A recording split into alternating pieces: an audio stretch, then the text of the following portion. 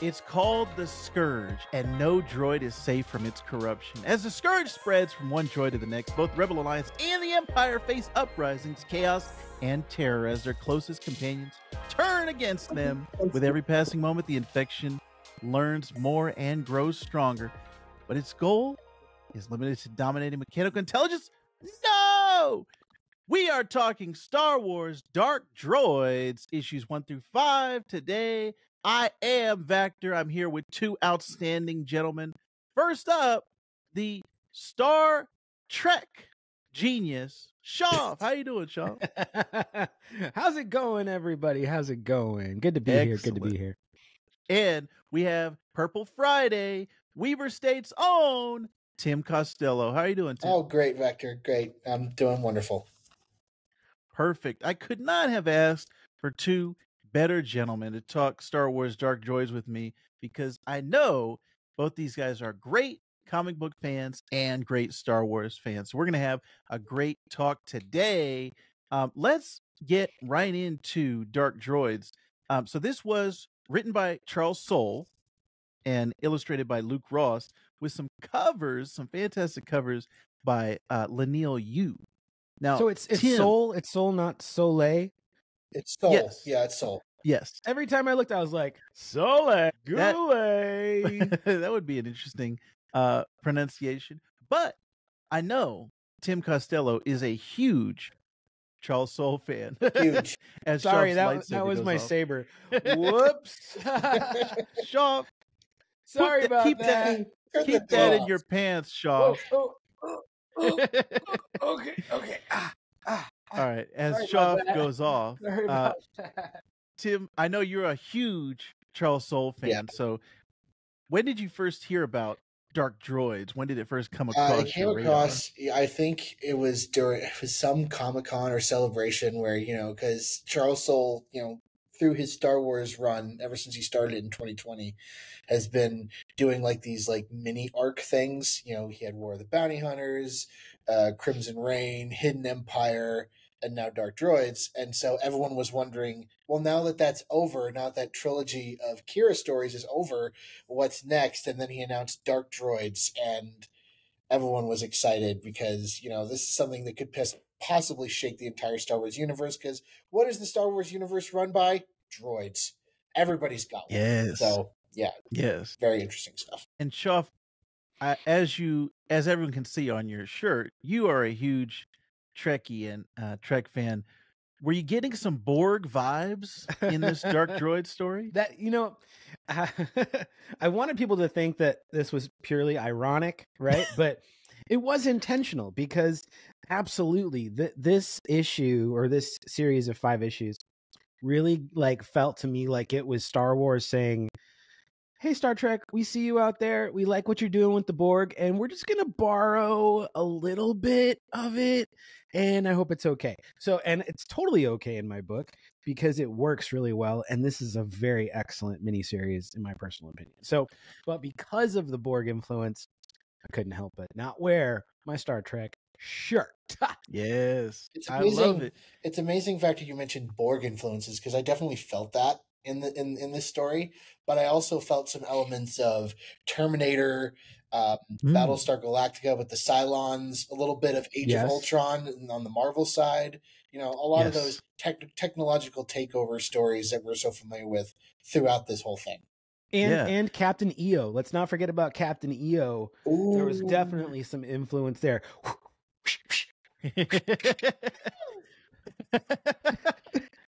That is Shaw, everybody. That is the mind of a Shaw, and I love it, and I can't wait for more. I really liked the droid priest, AJAX Sigma. Mm-hmm. This dovetailed off of the previous thing, because Hidden Empire dovetailed right into this. But yeah, this is the first time we've seen AJAX Sigma. He looked a lot like the droids that you see on the Halcyon on Galactic Starcruiser.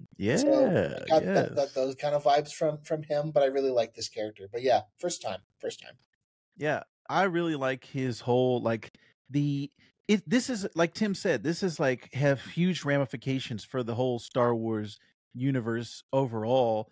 This intelligent droid, this kind of sentient droid and there's a whole faction of them. There's this AJAX Sigma is leading all of these droids that are coming into consciousness, awareness, and that, like Tim said, like the Terminator, it's that Skynet thing, and all of that is fascinating to me. I love that part of science fiction, and so putting it into Star Wars, it's like dipping that peanut butter into the chocolate, Shaw. I love it. Can I ask a question though? Because this is a little bit confusing to me, and maybe it's just I'm not as versed in Star Wars as I am in, say, Star Trek. But like, I felt a lot of times that in the Star Wars universe, most droids have sentience. It seems it's degrees of sentience, like yeah, because you have C-3PO's distinct personality, you have R2's distinct personality. But I think Ajax is a little bit different because he's like seemed to be operating on a higher level.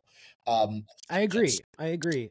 But yeah, like for instance, I mean, we don't want to talk about Rise of Skywalker, but in Rise of Skywalker, there's even a part where 3PO like is about to lose all his memories.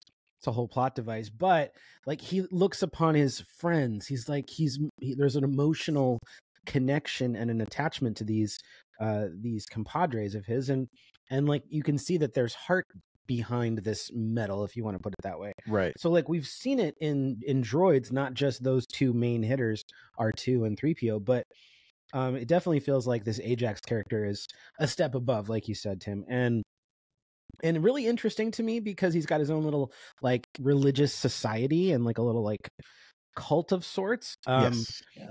And I when I saw him appear, I was like, please tell me he's been somewhere else, because this can't be like the first appearance of this character.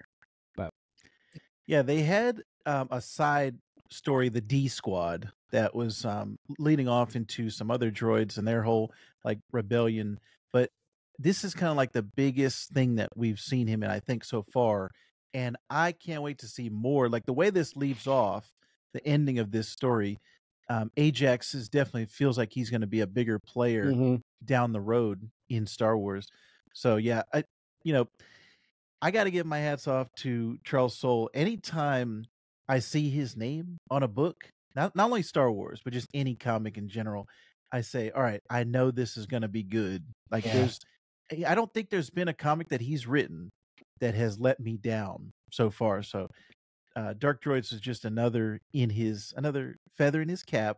And I think the way that he's kind of with the High Republic and then with just the main Star Wars title, he is almost like the Dave Filoni of the comic, Star Wars comics, where he's like the main person in charge, I think, of shaping what the storytelling is, what the narrative is. So I'm really enjoying. Did you get the sense that this particular series was sponsored by Arby's? Because that's kind of the vibe I got, because it seemed like every page, the Scourge, right? Like whoever, like the main droid, right? He's always talking about the meat. He's got to have the meats. We need the meats. He's always like, I must move from the metal to the meats. He's like, give me my meat. I need to beat my meat now. He wants to go to Arby's because he doesn't have the meat and they have it. Yeah. We have the meat. Yeah. Yes. I require the meat, the metal, and the force. Yeah. First it comes for the metal, then it wants the meat. Yeah. So I've never seen a comic book mention meat so many times. But I'm here for it because it just made me hungry. Every time I read it, I was like, you know what? I could go for some meat right now too. Yeah, it's definitely playing off of that, like the metal versus the meat, like you said, the cyborg or the mechanical intelligence versus the human intelligence, or the human consciousness. And I think that's very interesting, setting this whole thing up, because we've had, like Shoff brought out the point, the charismatic droids before of our main guys, R2 and 3PO, and even BB-8, down the line, BD-1, like all of the ones that have this charisma, and you fall attached to them, like you become attached to them, but they never felt like this high intelligence, like the Scourge and like Ajax. So I think this is like something new in Star Wars, and I think a lot of people online have been talking about droid rights and like, oh, why they treat the droids like crap when they they can clearly feel, like they have these pain receptors. Like we see them get branded and scream in the Star Wars universe. So people are always like, why do they treat the droids like slaves and like helpers? But then they have feelings, they have emotions, they have pain, they can feel pain. So I like where this is going. I like this. It's like a new avenue for Star Wars. And it's only a matter of time, I think, before we see a force sensitive droid and there's force sensitivity in this section of the galaxy. So I like where this is going. I like him trying to learn about the force, jumping into Luke and being like, "Oh, I know what the force is now." So this whole hive mind and hive intelligence was I like the very progression of interesting. that too. Like, learn like him learning about the force, because first we can call it possession. Mhm. Assimilation. Yeah. Um, droid possession, Yeah. where he's possessing C-3PO and talking to Luke about the Force and like what it is, and and Luke's just none the wiser. I'm like, oh yeah, the Force is this and this and this. Like, oh, yeah. And it's some really good dialogue about the Force. That's one thing I've loved about Soule's tackling of Star Wars, is he tackles the Force in very interesting ways. If you've watched Vactor's shorts this week, you'll see that there was one on Avar Chris and how she kind of views the Force as kind of music and melody and song. So that's a creation of his, and so I've always liked that. And so then when we get to I think the 4th or 5th issue, when the droids were like, "We will become the new Force," I'm like, "What is this? Like, what does this mean?" And it just was really, really like entertaining stuff and really interesting stuff for Star Wars to tackle. Because as we said, droids are everywhere. Everybody's got a droid. It was only a matter of time before they like rose up against the alien and human population, Right. because there's more droids than there are humans and aliens. Right. Yeah, that's all of this stuff is very interesting psychologically to me, of this new corner of the Star Wars universe. Shoff, do you feel like this is an exciting thing to have in Star Wars, or do you think it's kind of like, I can take it or leave it? Like, what are your thoughts on this droid uprising and having a higher intelligent droid in the Star Wars universe? Oh, I love it. Honestly, when the opportunity came to review this comic and having not read any of it, the fact that it was strictly focused on droids, I was kind of like, I don't know. Like, is this really going to be worth my time? Like, droids are droids, like just metal buckets, like that move. Like, but there was a lot of personality, and the narration conducted by this Scourge character, like really, really fascinating, getting in the mindset of this creature that craves to be sort of like within everything, to be everything, and that insatiable appetite for it. And I loved getting in that perspective, because it's one thing to be like, to see a villain, to see the bad guy of the arc, but you don't really understand the motivations. And I felt like he was a sympathetic character in that regard, especially in like the later issues, when you see that his consciousness has sort of been compartmentalized into various droids in sort of like a inner circle, if you will. And that was really, really interesting to see, those aspects of his personality fragmented so that he could interact with them. Because imagine what that would be like for us if we could get into our own brains and sort of unpack all that stuff that's sort of overlapping and leaning on each other. Like, it was such a great way to, and a very effortless approach in how he wrote it, to just make it something that we could see happen in front of us. I loved it. Yeah, like Tim said, very Ultron-esque, like the formation and going into drone bodies and things like that. Very Ultron-esque, and I like that too. I can see why he did it. Like, it's very the way that he chose to do that, making the droid kind of human in that regard.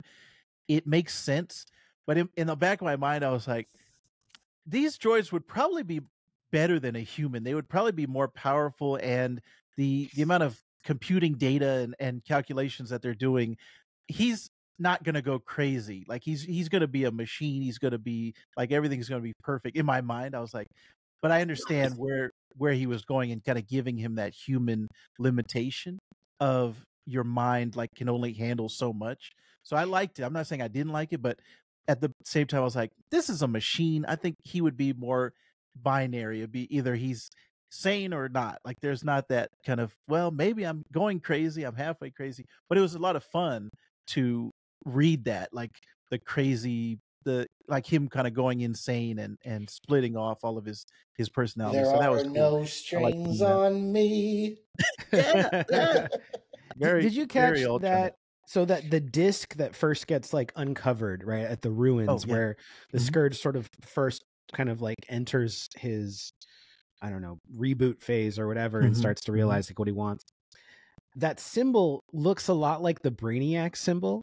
It's got Yeah. like 3 dots and like they connect, like, you know, like, and I'm Yes, like, yes. and in essence, sort of adopting the Brainiac's like approach of like wanting to like Mhm. consume and so like I could just see all like the influences sort of like coming together with that, Yes, yeah. and the nature of assimilation into a hive mind, and all like there's, you could tell where Charles like is dipping from, and it's all Mhm. great stuff. Like it's high quality material that's done and created and made new, but you could definitely see those touches, and I like that. Yeah, I really. Yeah. It's funny. This It's funny you mentioned that. You've mentioned several times, Shoff, that opening narration, and I think that opening narration, like from the Scourge, really sets the tone for this book, and it's what makes Yeah. it different from other Charles Soule works. Like Vactor said, I'm a huge fan, and I've read several of his stuff. Like I'm making my way through his superhero stuff. I just finished the first trade of his Thunderbolts run. It's really good, and like, but all of his other Star Wars stuff, like because and this takes place in between Empire Strikes Back and Return of the Jedi. Like that's where the timeline he's operating. And even though that timeline is like it's kind of dark-esque because of where we leave everybody at the end of that movie, it still feels very lighthearted, and that's very much Soule's style. But this very much felt very dark and very like foreboding in a lot of ways, which was it was refreshing, but it was very new and interesting for Soule to do. Because every time we get to the Scourge, and when the Scourge is there, he's dark, like he's a dark toned character. The speech bubbles are like purple-ish and dark-ish, and so that darkness was very much pervading this book, and it's what separated it. Because I do read the Darth Vader and ongoing Star Wars titles as well. So like, and there were some connections, but they weren't like overwhelming where you felt like you were going to miss something. And but it's like reading the Star Wars book, it's still very much lighthearted because it focuses on Lando. And but this just felt so dark, and it was like I was captivated like every issue because of the darkness that pervaded it. And yeah. wow. It really did a great job setting up the tone, that foreboding tone throughout, and just kind of like you could feel it on your back. We haven't talked about Luke Ross's art in here. He's actually looking through his work. I'm like, I don't remember seeing his name, but then I was looking up his credits and I was like, oh, I've read a lot of the stuff that he's done in the Star Wars universe. He did the Darth Maul story in 2017. He did the Jango Fett story in 2020, recently, and he did the Thrawn book. So there's a ton of stuff that Luke Ross has been doing in the Star Wars universe, and I think he did another great job here. Like nothing about his art I can say is not good. Like I just enjoyed the presentation overall. Shoff, did you have any qualms with his art, or are you liking it? No, I loved it. There was some great the way it was framed. There was a lot of very cinematic touches to it. It and I loved also the first person point of view of the droid eyes, like when you're like seeing like what kind of hijinks they're getting into. I loved that. I loved the expansiveness of some of the space shots where like the shuttle has the Mouser droid just like sliding off the wing, and then like just like yeeting itself over to the Republic frigate. Like I loved all of that. It was so great. So very enjoyable. Very, very enjoyable. The Vader scenes were really, really cool. I also loved the look of the Imperial Star Destroyer that got totally like Oh, I love that Borgified. ship. I love that ship. That was so So cool. cool. Called the Scourge 1. Oh Yeah. man. I was like, this is sick. If I saw that in space, I'd freak the hell out. Yeah, that would I would go the opposite direction, be like, nope, Warp 9, turning guys. around. And this is something that they could bring back. Like this could be like the Borg in Star Trek. Like it could be a villain that, you know, when you say Scourge, okay, we know, or it's almost like in Halo, like the Flood.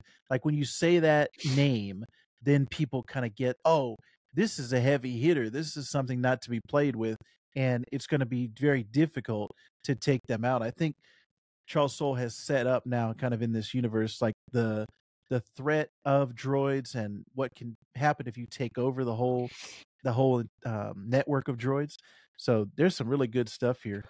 Tim, I forgot to ask you, have you read any of Luke Ross's other stuff that he did? Any of his other books that he illustrated? What were they again? Jango Fett, Thrawn, and Yoda. I've started reading Yoda. I haven't read it. I Okay. haven't finished it yet. Art's good there. I mean, the art here is great. As I've said on other podcasts that I've been on of yours, if it's screen capable, then it's good for me. Because I read my comics digitally, and so if a piece of art or image looks good enough to screen cap, then it's good for me. This had a lot of them. Anytime the Scourge was on a page, whenever we get these armies of droids, with the purple eyes, and was just wonderful seeing all these droids come together. And like D Squad does factor in a little bit into this story. But what I've loved about because I'm a dad and have other commitments, I'm not able to read all the books that I want to, so I limit it to the Star Wars and the Darth Vader. And so, but even just reading those, I don't feel like because even though this is a story that is going throughout the Star Wars comics, I never feel like with this or the Bounty Hunters, Crimson Reign, and Hidden Empire, I never feel like I'm out of the loop. Which is always refreshing when reading an event comic like this, because often when you read event comics, you feel like, well, I feel like I'm missing something here. Like that's why people don't like to read them. And so, but with Soule, he always manages to help you feel like you're not totally lost. Like, here's what's going on here. Here's what's going on there. You can read it, but you don't have to. Shoff and I also, we just read this. We're not kind of dipping our toes into all the other Star Wars books. So that's a great point. This is, you don't need anything else specifically. If you do read those other books, it's like you get a little background and filling in some of the universe. But just sticking with Dark Droids, we didn't have any issues. It was a clear told story. And I think that is very important because that's actually a really big problem, I think, right now with mainstream comics in general, Marvel, DC, Image, getting new readers to come in and getting people to kind of stick around and not feel like it's that the stigma of going into the comic book shop and it's a bunch of sweaty nerd guys and the comic book guy from The Simpsons, and it's like you can't get into it because droid ever. You haven't read 40 years of backstory. Okay, get out. You don't belong here. Like it can be very intimidating to get into comics, and I see a lot with new readers, Gen Z in particular now that are on TikTok and they're doing all these other things. How do I get them to read a comic book, and how do I get them to get engaged? So this is important. Things like Dark Droids, where you can just hand it to somebody and say, okay, I don't need you to read 50 issues of Star Wars, the main story, and 20 issues of Darth Vader. Here's Dark Droids. You can read it, and that's all you need. So we need more like this, more of this stuff to come out from Charles Soule. So I think everyone here gives Dark Droids a thumbs up. This is a very good book. I think everyone who is listening to this or watching this, if you're on YouTube, will have a great time with Star Wars Dark Droids. I'd like to thank my panel here, two outstanding gentlemen. They are the chef's kiss of comic book reviewers, Shoff and Tim Costello. Thank you, boys, for joining me. So I think we all can say that this comic really cooks. Yeah. Yeah. Fire.